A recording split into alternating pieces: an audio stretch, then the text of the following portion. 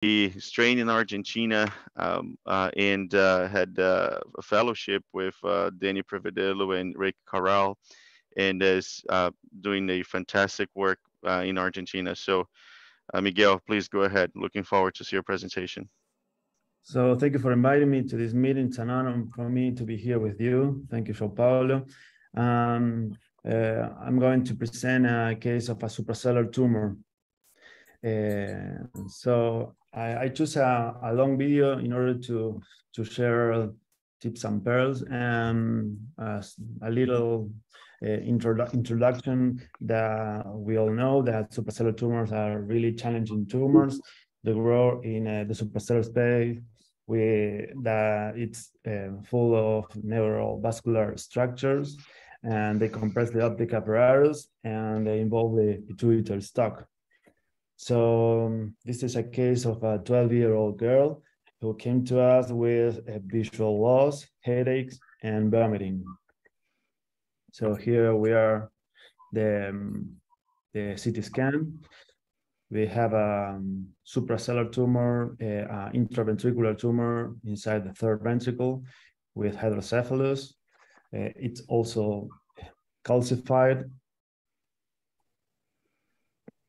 So here we have the MRI that shows an intra-extraventricular tumor. It seems to be a large craniopharyngioma. So in this yes, Miguel, if I'm gonna just, if you're okay with that, I just gonna, let me see who I'm gonna get here to discuss some of the details with us. I don't know if Ansh is here. I can't see him, so maybe he's already in the OR. But let's see. Ala Montazor has a great experience with those cases as well. So Ala, I mean, we agree that it looks like a craniopharyngioma, but in terms of compartments and spaces where this craniopharyngioma apparently is going and growing into, what is your impression? Oh yeah, it's sort of like sellar, suprasellar, going to the third ventricle and the interpeduncular cisterns as well. It's causing some sort of like hydrocephalus as well. She's 12-year-old, so one should bear in mind, you know, the pneumatization of the sinuses. They're not an obstacle, but it's something that you consider in mind, thinking about an approach for these patients.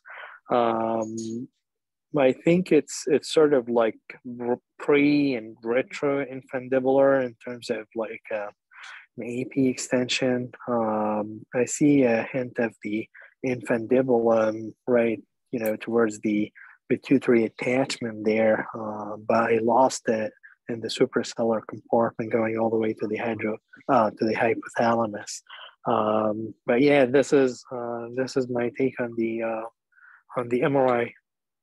Yeah, I was just, as I'm looking at this image here, like although apparently like largely contained from lateral to lateral by the chiasmatic cistern in the most, the suprasellar component, there are 2 points that, I mean, certainly the calcifications makes it like a challenging tumor. The other point is the extension all the way to foramen Monroe on the top.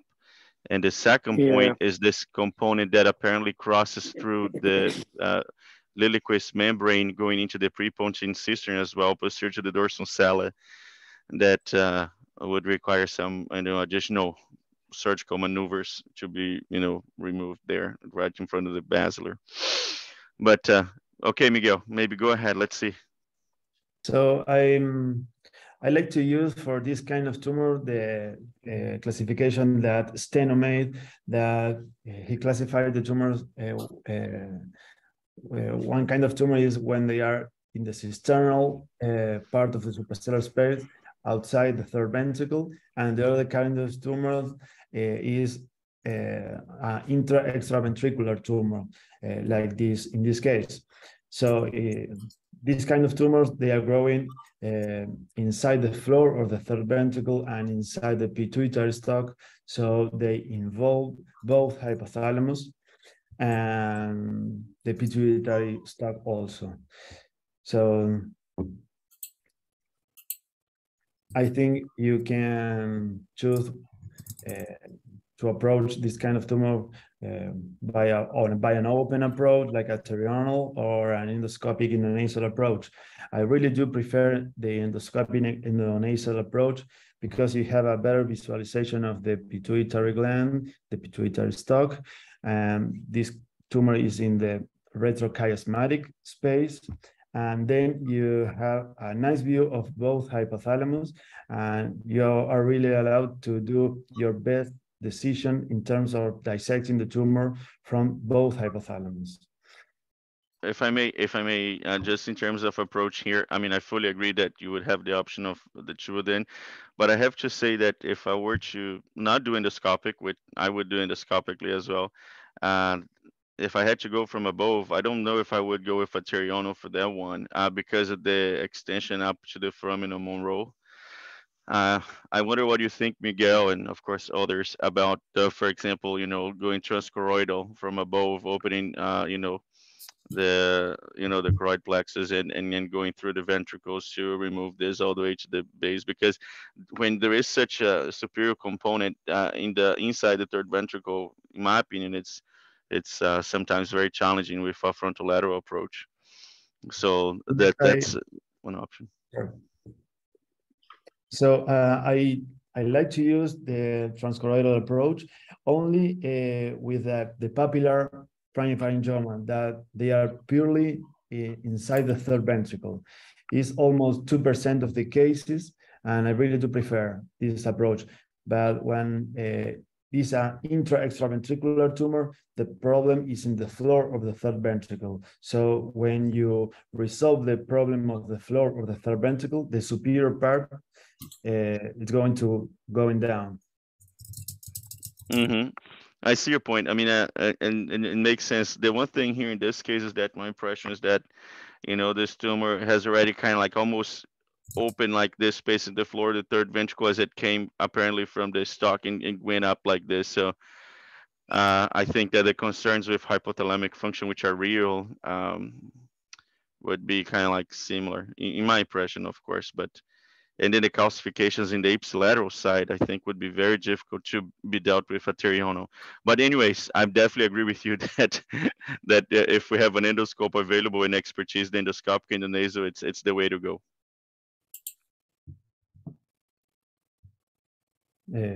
Okay, so I'm trying to share the video. Here is the endoscopic endonasal approach, acellular and supracellular exposure. Here we can see the pituitary gland and the pituitary stalk. So first we have to dissect the arachnoid around the tumor. So the tumor is really big, so we always start doing an internal decompression of the tumor. We debulk the tumor in order to gain space for an extracapsular dissection. So first we resect piece by piece. Here we have the dorsum cellar.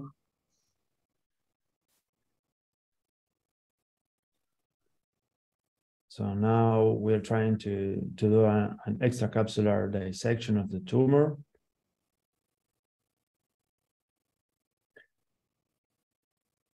Here we can see that the pituitary stalk completely open. I like to use this curved ring curette for this kind of tumors. So we resect some pieces of the tumors in order to have more space. Now we're trying to get the plane of dissection of the left hypothalamus. We resect a little bit of tumor because we don't have more space. And we continue, this is the left hypothalamus. We are trying to push the tumor to the midline. So the plane of dissection of the left hypothalamus is visible. Now we continue the dissection to the superior part. Notice that the dissection of the hypothalamus is a subpial dissection of the hypothalamus. Here we are in the superior part. the ventricle is open. We are near to the foramen of Monroe. We are pushing the tumor down. We continue the dissection of the tumor all the way around. Now we're trying to go to the other side. Here we have the right hypothalamus. So Paulo say that the membrane Liliequist is involved in this case. Now we're going to see the Liliequist. Here we have in the inferior part. We resect a little bit of tumor.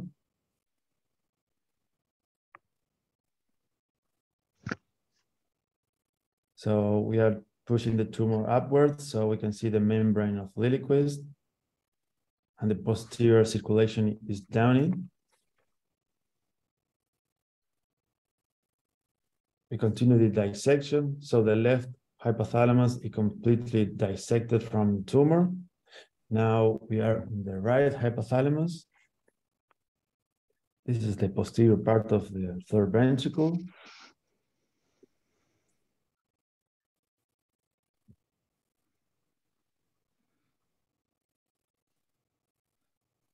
So the left hypothalamus is free, tumor free.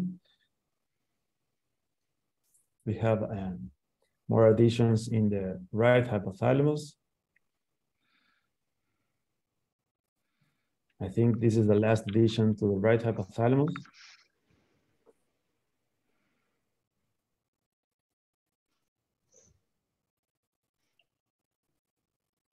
Here we are again in the posterior part of the third ventricle, and we move to the top of the tumor. And here we have the interthalamic mass. We are dissecting the tumor from the interthalamic mass.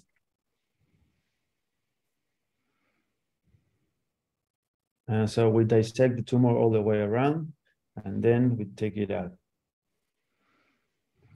So I think that the beauty of this approach is that you can see all of these neurovascular structures.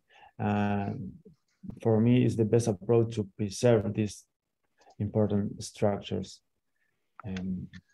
So here we have the beauty of this approach. You can see the posterior circulation, then the posterior part of the third ventricle,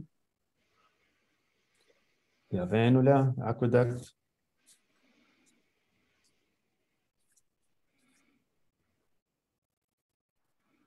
the interthalamic mass. Here we can see both thalamus and both hypothalamus. The H is the hypothalamic sulcus. And then with an angle scope, we can see the foramen of Monroe.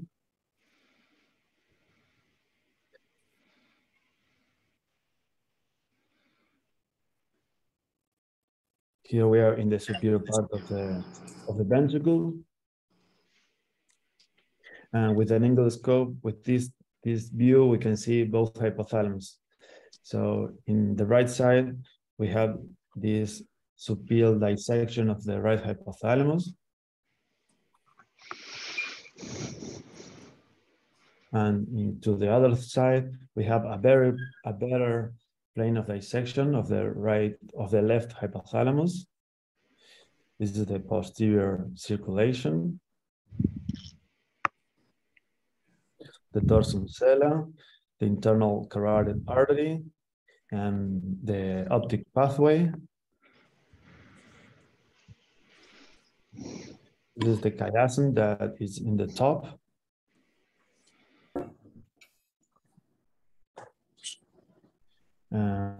This is the last view of the third ventricle, and we reconstruct the skull base with fat inside the dura, fascia lata, and the nasoseptal flap.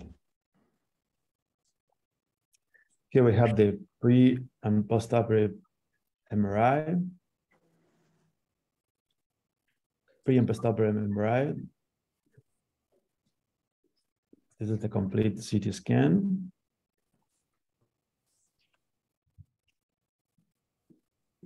With pneumoencephalus, and the postoperative MRI that shows a good resection with the skull base reconstruction.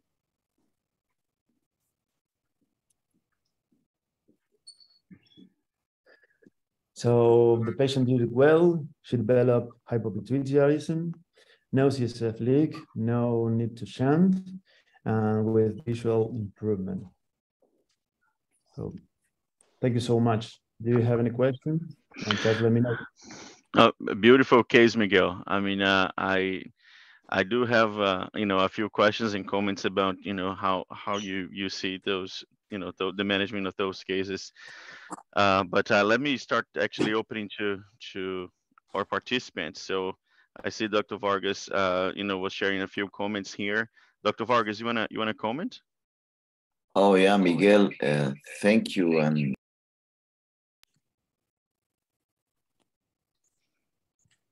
I think we lost Dr. Vargas. I think you're muted, sir. one question. Yes, do you hear me? Okay. Yeah, now we do, Dr. Vargas. Okay. One question, Miguel. The approach that you use for this is a wide endoscopic endonasal approach or the simple approach? Because I missed at the beginning, you were doing a transsphenoidal approach. It reached the pituitary stalk and things. But did you do an advanced endoscopic approach or just at a limit of the normal approach that we do for pituitary? Yes, it's a bigger approch. I usually use an ethmoidectomy for this kind of tumor when we have to do a bimanual dissection. Also, we achieve a cellular and a supracellular approach. In this patient, because she was a 12-year-old,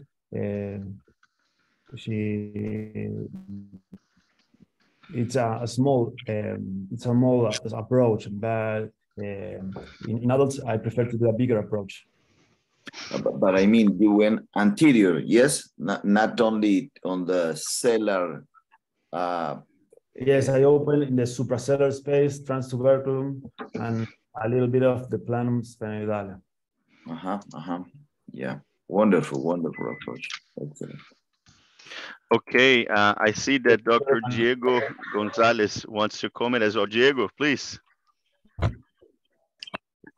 Hi, thank you, JP, and thank you, Doctor. Great case. I just wanna give you a comment because when I was in my training with Dr. Hakim, we performed all the craniopharyngiomas through the, with subfrontal craniotomy, translamina terminalis. And I remember that maybe we can remove most of the tumor, but the patient stayed in the intensive care unit trying to go through the hypothalamic storm for 3 weeks, 1 month, and my memory, it's about the postoperative was very complex. So I complete with Dr. Hakim maybe 3 years doing through the nose. And the most important thing, even though we have a more complete resections like this, very, very similar that this case, is that the patient go very, very well comparing with the transcranial approach, especially with the hypothalamic result. So it's amazing how working inside on the tumor, we can respect more the hypothalamus. I think for us and for me, this kind of surgery changed completely the postoperative of all those patients. It's amazing how the recovery is. And we're not afraid about the postoperative because most of the patients go very, very well after surgery, because I think the approach is very, very helpful when we are talking about the hypothalamic care. Thank you, JP, and very nice case. We really love this surgery. I'm pretty sure Dr. Hakim, because the last 2 months we operate actually 2 cases very similar, and it's amazing how the patients, when we see the MRI, we're very happy, but when we see the patients recovering very well, that's the most important thing. Thank you very much. Thank you, Diego. Yeah, I agree with you. Beautiful comment. I saw Dr. Quinones here. Dr. Q. Let me see. I know that you're in the Can ABNS. you You're hear in me? and out. Can Yes, you hear me? perfect, Can sir. you see me? Good. I was just paying attention. I just came in just a few minutes ago, Miguel, and I just watching your video and fascinated, you know, enchanted, thrilled. I mean, it's just such a beautiful surgery, extraordinary resection. It just tells us how some of you, many of you, including Diego, JP, yourself, many people are teaching us the art of pushing ourselves beyond what we thought it was possible. Most of us trained with doing a lot of these, as Diego said, transcranial, and to see this surgery, to see the beauty, to see the resection, to see the respective planes, vessels, you know, the hypothalamus, just absolutely thrilling. And I congratulate you, congratulate everybody for, you know, like I said, for pushing us beyond what we thought it was imaginable. Beautiful case. Thank you for allowing me to say a few words. I'm actually at the American Board of Neurological Surgeons. I have to review a lot of cases and stuff. But I just said, I got to come in for a few minutes to make sure that this team is changing the world today. Good, man. Yeah. Thank you, Dr. Quinones. Yeah. Thank you for the Miguel, words. Miguel, if you allow me, I have two questions for you. So the first one is actually about, you know, even before starting the surgery as well. Like, so this patient, as you show in the image, had some, you know, pretty large ventricles with some components to me of hydrocephalus. So considering that I would proceed with endoscopic as you, I would probably, depending of course on the symptoms of the patient, but I would have very little hesitancy in placing an EVD in the perioperative just to decrease the chances of a CSF leak after surgery.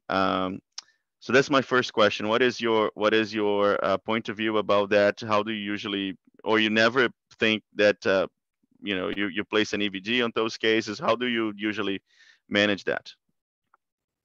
So when you have the chance of resolve the tumor quickly in the few days, I prefer to do the surgery.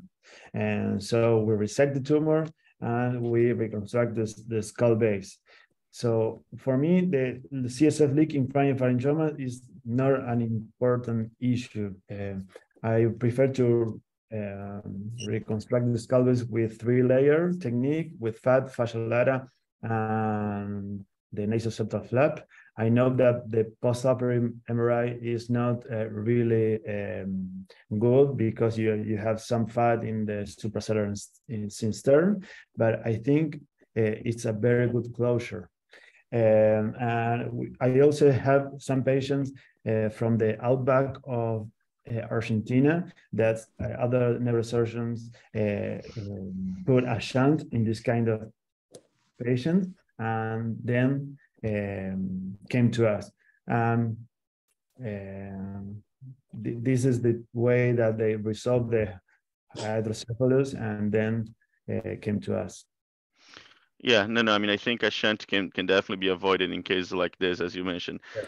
In my opinion, like an EVD, if I'm, you know, concerned with the size of the ventricle, is more in the concerns of increased rates of CSF in cases like this. In terms of your bone exposure, I really like what you do because you do something, you know, similar to what I do as well, like exposing the medial aspects of the clinoid ICA. So you can get the most lateral window with the medial part of the optic canal as well. That I think is very, very important. And Dr. Vargas, as you saw in that bone image that Miguel was showing, so he exposed the sella floor, but he goes above, removing the bone of the prechiasmatic sulcus all the way to the limbus, so we can remove that.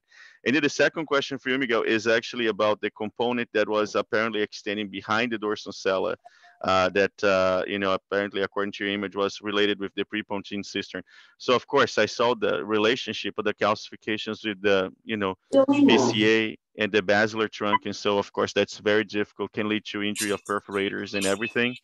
So I think that in that aspect you push the resection to the maximum that you would feel safe, but you kind of like, how much do you push the resection of those, you know, calcifications around those branches, or how do you usually decide how to put in that aspect? I think in the inferior part of the tumor, you have the membrane of Liliequist that is your best friend in this area, because it gives you a good plane of dissection. You can respect the membrane of the liquid, and you have to push up the tumor. In this case, the calcification were not a problem because they were a microcalcification, and in the surgery, it doesn't bother me. Mm-hmm. Okay. But yes, actually, I can share you with you other tumors that they are growing a lot in the posterior fossa, and it's the same surgery. You have to push up the tumor, and they have a good plane of dissection in the inferior part. Mm-hmm. And how do I agree? I fully agree with you, especially in the first time surgery. You know, in recurrences, how do you because in recurrences where you don't have that such a beautiful plane with the liquid membrane, separating you from the basilar bifurcation. How do you have any tips for that? Because that's a part that I'm always, when I don't have Liliquist, as you mentioned, I'm always a bit more concerned, with the perforators. Do you have any suggestions or? Yes, recurrences are always a worst surgery. In terms of reconstruction of the skull base, you can use the same nasal septal flap, and you also have the lateral flap wall. If you can reuse the nasal septal flap, in the intradural part. It's always it's not a good surgery like in the first chance that you had, but I think you have to dissect with a more microsurgical technique and resect all of the additions to the posterior circulation. Also, you have a chance of leaving a small part of tumors in the posterior circulation also. Mm-hmm. And then you have to think if you are going to irradiate this tumor. Yeah, fully agree. Well, I wonder if any final questions to Dr. Miral? Dr. Hakim? Yes, thank you. Gracias. Hello, Dr. Hakim. Yes, first of all, felicitaciones a nuestro friend in Argentina. Excellent, beautiful case. I love to see those cases like Dr. Quiñones. When you see that, you're enchanted with his hands and the work. It's beautiful, beautiful. I have one comment, as Diego said. Now that we're doing these craniopharyngiomas through the base of the skull, I think that the reason they do so well is because there's no retraction over the parenchyma. When you go from upstairs, sometimes you put spatulas, you move more, you manipulate more the brain. In this case, everything you're retracting it to the site of the tumor, so we don't retract the brain. I think that's the reason they do so well, and definitely is the way to go. I wouldn't go peroneal or whatever upstairs to take one of those tumors. I would always go from downstairs. And the other observation about hydrocephalus, what we've seen is when we have a patient that comes to the hospital with great hydrocephalus and the hydrocephalus is deteriorating the patient, well, we have to treat hydrocephalus before we treat the patient. So usually we go endoscopically. Sometimes they have the cyst. Have you seen, we presented some cases. We break the cyst and sometimes we put the shunt. It doesn't mean you need the shunt afterwards. You can take it, but we're always taking care of hydrocephalus, which can kill a patient if we don't do it. But I think it's a beautiful case, and I'm so happy to see everybody around the world is doing these beautiful cases. Gracias. Okay, can you guys see my screen? I think I'm sharing my screen, but I can't see it very well from my computer. You are, DB. Okay, so this is, I'm sorry that I can't, and Dr. Hakim, thank you so much for your comments. I really appreciate that. And I think one of the nicest things of this meeting is to have this chance to to see, you know, our colleagues from around the globe and many from Latin America, like Miguel, Dr. Hakeem and Diego, and Dr. Vargas, and so many others from so many different countries. So we appreciate very, very much to have everyone joining and sharing, you know, pearls. I just wanted to share, Dr. Vargas. I'm trying here, but I don't know if you guys can see it well. Maybe it's my computer. I can't scroll this image, but I invite everybody to take a look at the chat. I can share it if you want, JP. Oh yeah, Paula, would you do that? Yes. Thank you. So we just have three. I'd like to, in this meantime, I'd like to thank Dr. Miral for joining us today. Miguel, thank you so much for your participation. This is a meeting that takes place every Friday, and you and your team are absolutely very much invited and welcome to join us every week. And thank you so much for today. Gracias. Muchas gracias, Miguel. Thank you very much. It's an honor for me to be with you. Thank you. Let's share more cases. Absolutely. Absolutely. Pleasure to learn with you. And this here, Dr. Vargas, before we finish, you want to share a few words about your symposium that is happening tomorrow? Oh, yeah, thank you. This is our 12th version of our International Awareness Day Symposium on Brain Tumors, and we invite many people from around the world. Some of you know Dr. Dufault, Dr. Garner, of course, Paola from your department is going to talk tomorrow from 8 a.m. to 1 p.m. So I already sent by chat the link for this session. You are very welcome to do comments on some of the talks if you like to participate. Thank you very much for share the poster and the program. Thank you very much. And Miguel, congratulations again for the case, and Ala for your first case. Good cases, both. Thank you very much. Paola, we're waiting for you tomorrow. I'm excited. Thank you, sir. Thank you. Thank you. Thank you so much. Thank you so much, Dr. Vargas. And definitely, we're definitely going to try to join tomorrow.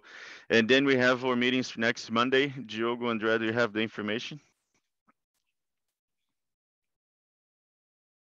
Yeah, just a second. Andrea is sharing right now.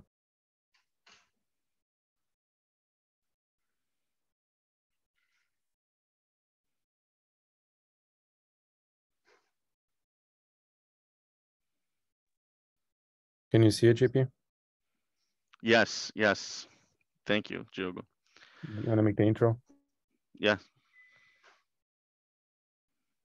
So, well, here, everybody, next Monday on 7 a.m., we're going to have the Dr. Danielle Rafai from Emory, Director of Spinal Oncology, that will be presented the Warren Distinguished Lecture on the Spine Surgery in the United States, Macro and Microeconomic Forces at Work. That's going to be followed next Monday. We're going to have our House of Surgery symposium here at Mayo Clinic in Florida with presentations, research presentations of our team and many other teams here at Mayo, Florida. And everybody is invited to join us on Monday morning from 6:45 to 8 a.m. And feel welcome. Everybody is very welcome to join. Thank you very much for the participation of everybody today. And we're looking forward to see you in the near future. Thank you. Have a good